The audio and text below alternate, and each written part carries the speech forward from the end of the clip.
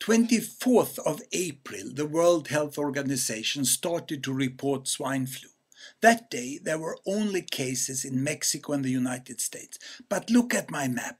During the last 13 days, swine flu has hit a total of 23 countries in the world, including Sweden. The size of the bubble is the number of cases. And by May 6, the World Health Organization has confirmed 31 deaths, 29 in Mexico and 2 in the United States. Now, these small red bubbles here represent the number of deaths in swine flu. Let me show you on the same map blue bubbles representing the number of people who died from the tuberculosis infections in their lungs during the same 13 days.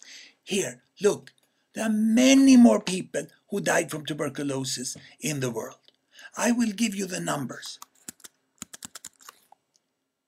31 deaths in swine flu, 63,000 deaths in tuberculosis during 13 days based on tuberculosis data from WHO. And how did the media cover this? Well, looking in Google's news search, the number of news reports on swine flu was 250,000. And for tuberculosis, it was 6,500.